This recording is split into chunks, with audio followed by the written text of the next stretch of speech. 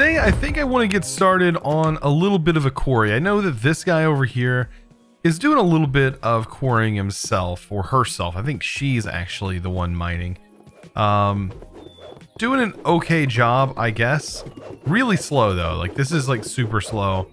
I have a house to live in. It's getting very upset. I will work on it. Yeah, I haven't provided a place for this person to sleep. But anyways, yeah, definitely collecting a little bit of materials. Nothing great. So what I want to do is definitely set up my own quarry. And that's going to be kind of fun because I want to use Buildcraft. And if you don't know what Buildcraft is, man, it is old school fun. Definitely. So what am I going to need? Well, I thought I was going to need some combustion engines, but I'm not. I'm going to make a pretty slow quarry. It's going to get the job done, but we're going to need to look at Buildcraft.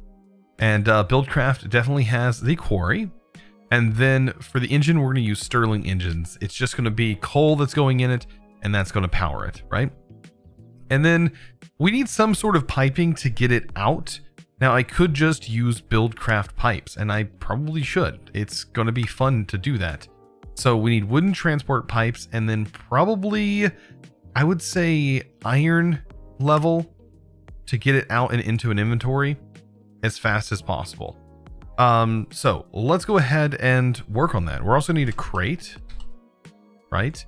And I actually want to upgrade to this crate. So if we start in this one, so hopefully we have enough materials. Wow, I'm literally lacking on sticks. No way. Apparently so. So I need just a bit of sticks. There we go. And then what I need is coal. And I might as well do it in block form. We need 4 blocks of coal. Just toss it right here. And this will give us like the perfect storage for this, right? It'll give us a double storage, which will be more than what we need for everything. So I can go ahead and make the quarry. And now I just need to make these, which I mean, I think I'm going to do 4 of them. I think it might be 3 that I can get on there. We'll try 4. I think 4 I can potentially do. We'll find out. So yeah, I definitely need some more sticks probably. Oh yeah. Seems like always the simple materials is the ones, like the simple materials is always what I run out of the most. Luckily, to get a little quarry like this set up, it's really not going to take too much to do. However, I do want to do it in a place that's not too close to our base, maybe a little ways away, as this thing just destroys landmass. And I do need a lot of the area that I'm working with right now. I need a lot of it to be used for the mine colonies. So I think an area right over here is probably going to be more than enough. I'm not going to do a huge one. I'm going to kind of stick small for right now, just to kind of just get some basic resources. So I think this area is actually going to work just fine. Okay, so I'm going to set the quarry down just like this. And you know what? By default, its base area is probably going to be just fine. I was wondering if it was going to do that. Yeah, its base area is actually going to be just fine. If you want to change it, you can use markers, and you basically set your markers up, and then you place the quarry next to it, and the quarry will recognize the markers, and vice versa. But I'm actually going to just leave it where it is. I think it's going to work just fine. I'm going to go ahead and place these all on the sides, and I'm also going to place one down in the bottom. I don't actually have a normal shovel, so you just have to bear with me. I'm going to place one on the bottom, and I should just be able to access this like so. All right, so I'm going to go ahead and throw coal in all of these. And I think the one thing I forgot was a lever, because I need a lever to turn them on. How fun. Anyways, let's just go ahead and set our chest out here. I'm going to place the wooden transport pipe. I think you need a wooden transport pipe right here.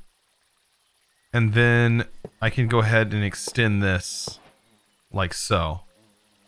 You know what? Just for the lulz, let's make it nice and tall, so we can see all the items going through. Because, I mean, that's the fun part about using Buildcraft pipes. So now that I have the levers, this should hopefully work. Place that. That'll turn that one on. That'll turn this one on. Technically, that will turn this one on. And there we go. With all these working, it is using up the coal, creating some joules per second, and thus building the frame and clearing things out. And this is going to be the default size for this quarry. I'm super excited. This is actually, we should hopefully see this working. I'm hoping I don't need anything for this pipe. If so, I will just shut this off. Shut all of the engines off. It will take a second, but I don't think this actually needs a pump. I think this automatically pushes the items in. We're about to find out though, because it's about to mine its first item. So yes, it does not need a pipe, a redstone pipe on here, because it will automatically go. Now, it is running into an issue here, where it's backing up and not going into this inventory. You know what? Let's break all this. We might just try using straight pipes here.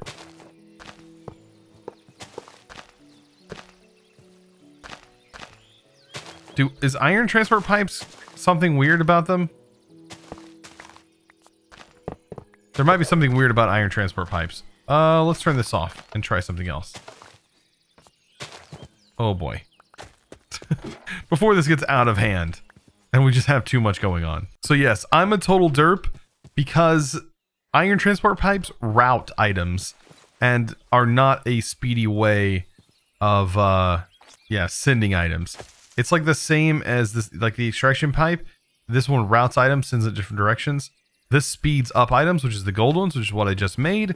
And that's the one I actually want, is the gold pipes. Yeah, that's... I should have made gold. I just totally, I was like, oh, maybe I don't have enough gold. I totally have enough gold. All right, let's hope this actually works. Otherwise, it's going to make me look totally goofy. And flip this all on. Now we should start seeing the items. There we go. Zoom into the chest. Perfect. Just like I wanted. How perfect is that? And I'm pretty sure this won't build up and start spewing out. At least I hope not. And yeah, we're going to start getting this. And this is like too wide. Pretty much everything in this should not fill this up. Either way, it gives us a ton of materials. It's going to give us a ton of cobblestone. It's going to give us a ton of this things that we're going to need all around. And hopefully this coal ends up lasting a good amount of time. I hope so. It does seem to be doing a pretty darn good job. And it's going at a decent pace. So I hope I have enough for this glider. While I'm letting my quarry do its thing, yeah, we need to go hunting a little bit. Oh man, we need to go hunting for sure for some leather. That is something we got to do. Some things that leather is useful for in this pack. Well, backpacks are super great. That is one thing that we could definitely use leather for. And then also this glider. This glider is going to be probably the best way to travel for at least a little while until we get enough wool and string and stuff. What is that in the water? Oh, it's a frog. I keep seeing the frog. Oh, I love how it gives you a farewell message whenever you leave the little town. When you leave your little village. Okay. So I'm on the hunt for cows. If I see anything interesting, of course, I'm gonna let you guys see. Like, what is this? It's a random furnace with coal in it. What? So if you come across, while you're journeying, if you come across a circle of flowers like this, and you dig straight down, as much as I say don't do that, yeah, well, this is totally a bad idea mining like this. But yeah, if you mine straight down, guaranteed you're going to find a pretty large vein of diamonds. So I recommend, like, I don't have any torches on me. But still, like, if you mine down like this, in this sort of pattern, like a 2x2, eventually when you get to the bottom, you should find, well, if not gold. Well, I'm completely out of resources as well. Anyways, I'm going to come back to this, and then I'm going to show you guys what I was meaning. So this flower section has turned out to be just insane. Already a monster spawner. Wow. Okay. That doesn't get any better. So we also found a monster spawner down here. We want to get rid of it. You guys may think it could be used as, you know, something that I would really like, but I don't know. As of right now, there's nothing that great that's going to come out of that.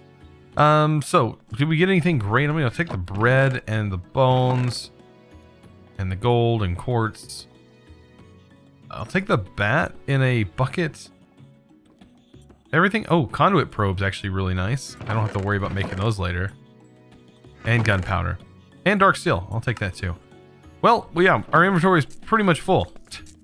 Now, I still need to mine down though, because we are about to hit the level where we should find a lot of diamond. I mean, we're actually really close. Really close. And so far, oh yeah, there's the lava.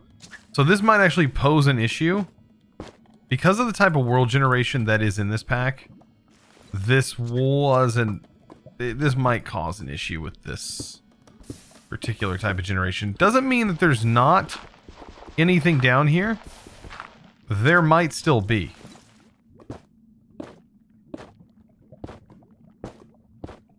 Like, there totally might still be some diamond down here. I'm going to continue to mine this.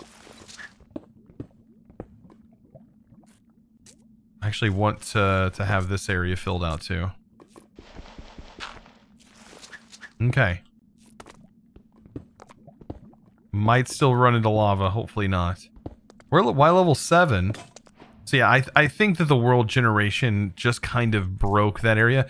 Normally what you would find though is you would find quite a bit of diamond potentially. Just not in this case. And I don't want to mine this just because of the lava. That would just be a nightmare. So I was kind of expecting to get all the leather and yeah, get myself going. What is this guy? Bound soul. Oh, there's another guy here too. So yeah, I was sort of expecting to just, you know, go about my business and vice versa. And, but I found this. So I'm definitely going to take this ladder down. Maybe. My inventory is kind of crazy right now. Let's see what this has to offer. Wait, whoa. There was stuff mining.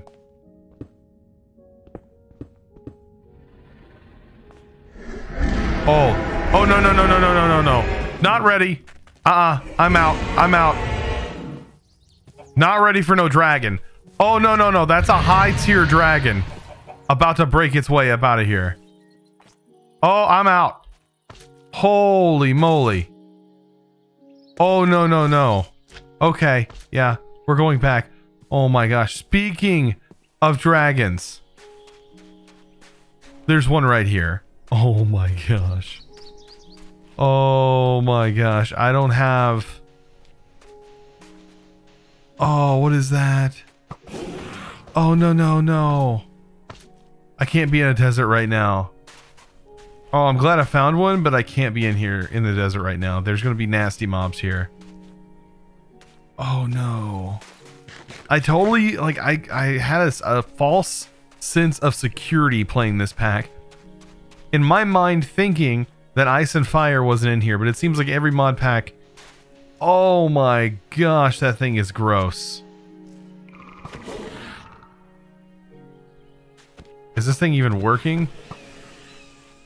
Oh man, yeah, I gave myself a false sense of security thinking that I was going to be fine in this mod pack. Oh yeah, I need to get away from here. I feel like I'm in the Trimmers movie. Oh no. Oh no. Is this good food? Is that like food or something? Oh no. I don't know how much damage that does. Is this good food? Oh no, it's used to make armor. Is it pretty decent armor? It is pretty decent armor. What about this? Same. White death worms.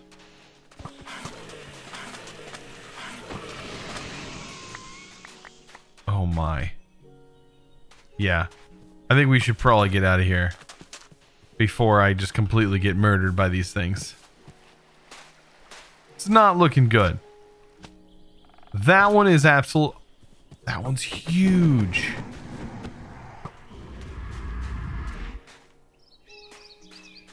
Okay, yeah, I'm out. So there is one thing I absolutely forgot about in this pack, and that's inventory pets. Is this going to get me? I'm gonna back away just to make sure. Yes. Is it real? I never know. Yep, it's real. I'll back away. It was the cow pet. It didn't destroy it. Oddly enough. Let's get rid of the wheat. So we got our first inventory pet.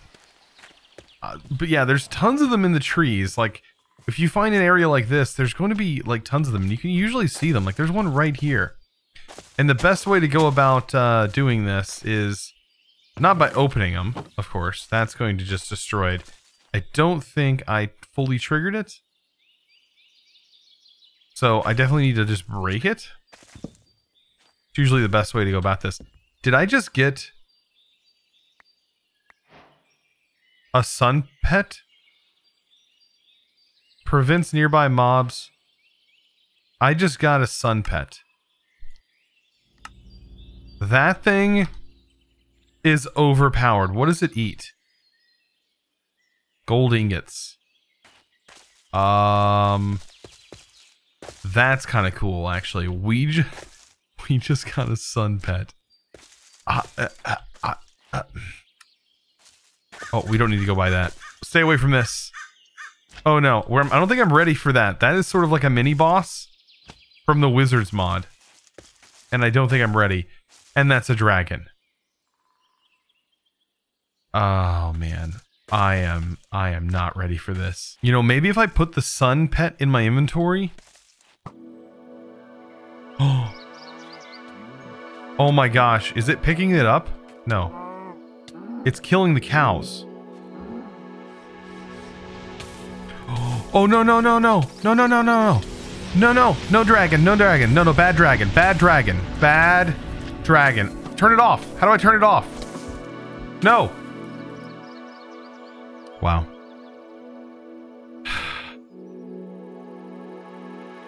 I think I picked the dragon up. That was unintentional. So this is not going to be fun, but I'm going to try it. Use this. All right. My item, sun pet, you can stop now. Oh no no no no no no no. Okay. Let's get away from it. The sun pet is definitely a little bit more powerful than I originally thought it was. Yeah, it really just picked up that dragon from such a long distance. I really need to figure out what exactly that sun pet does before I use it again, because that was really bad.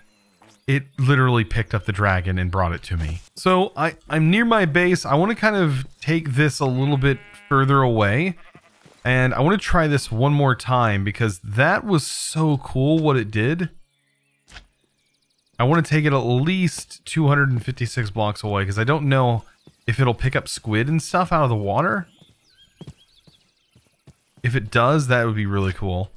But by default, it being in your inventory, it prevents mob spawns. But when we do this,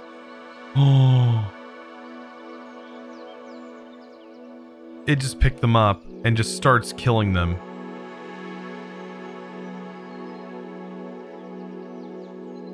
And I'm guessing the items eventually come into my inventory? I don't know, but the music is very pretty. It says it eats gold nuggets. Or gold ingots, not nuggets. Gold ingots. There we go. Already back to full health. Like, I wonder what it does, like, if you're in an area that doesn't have any trees. Yeah, it definitely spins items around you. That's so cool though. Like, what a cool thing. Oh no. Oh no. Oh, the poor sheep. At least it gives you cooked food. That is wicked. This pet is so powerful. And the fact that while it's in your hotbar, it prevents mobs from spawning, I need to test that out with it being nighttime. So I should have enough leather now to make the other wing. And then we combine these together. Right? Is it the glider? Oh man. And yeah, once we have a glider, oh man, our life is going to be so much nicer. It is dark, and I wanted to test the mob spawn mechanic of this. It says it will prevent mobs from spawning. Like, of course, I don't see any mobs. It's getting... Isn't it dark? I feel like it's dark. It's like in the in-between. Oh! That's why. It looks like it's dark, but it's actually midday. There's an eclipse going on. How cool is that? So I wanted to go to the back area and just check on my quarry and just see how things are going, how the quarry's running. Looks like it's running really good. It's definitely getting a lot of gold. There is a lot of gold I find in the surface, like pretty high up. Look, there's gold right there. So gold is definitely not going to be a problem. I think that was actually something that was fixed. Like gold ore spawn was reduced in this future update, but of course I've already loaded these chunks, so it's been doing that. But I noticed one thing. I didn't actually force load these chunks, and it's been running. So I think that it might be chunk loading itself. I'm pretty sure that it is, because this area is of course not chunk loaded. Of course I'm gonna make sure it's chunk loaded, but I'm pretty sure it's not chunk loaded. So that's actually kind of nice. What is this? A safe. Was that always here? Did I just stumble upon that again? I can't do nothing with it. Huh, I need some kind of key or something to get that open. I didn't even know that was there. I completely looked over that. So I went ahead and made some thermal machines. I made the redstone furnace and pulverizer. Just your basic thing. I did want to go out here while it was dark though, and just test the ore spawn thing, or the mob spawn. Does this prevent mob spawns? This is something that a mob spawns out of. I'm not seeing the mob. I do see mobs on the minimap though. Okay, so mobs are still spawning. Why is it showing like flowers, like love? What?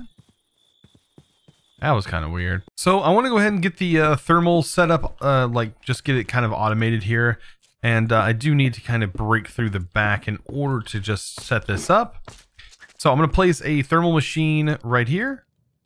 So we're going to have the pulverizer first. Just going to place that there. And the redstone here. That's where the final product's going to be. And what I want to do is just go ahead and hold down shift and click in the center. That's going to clear all the configs right here, so we don't have anything going in or out by default. Then I'm going to go ahead and just get the lasers set up. And I can probably set this one up here and here. And because this was our last connection, of course, I can just click this to the pulverizer, and then the pulverizer to here, and we have a connection that is all going to be just hidden back here. Just like that. But they should be getting full power, as you can see. Perfect. And last but not least, we do need some chests. Just some plain Jane chests. I'm going to place one here. That allows us to still access the battery charger back here. And then one up here, and just like that. That allows us to really get the automation started. So this is an input. This is going to be an output and divided with the bottom. So this is going to be an input one or output one and secondary output all going into this chest. This is going to be an input. I'm going to hit here. Allow input. Auto input from here. That is such a creepy sound. And then same on this one, auto input. And then we're going to export on this. So this allows us to take all of our ore that we have now and allows us to just automatically process it, which is super fantastic. as soon as this lag spike. I get lag spikes every now and then in really large mod packs. That's kind of one of the downsides with really large mod packs like this one. It just happens every now and then, and it's most likely just like a garbage collection dump when your RAM basically is dumping excess memory.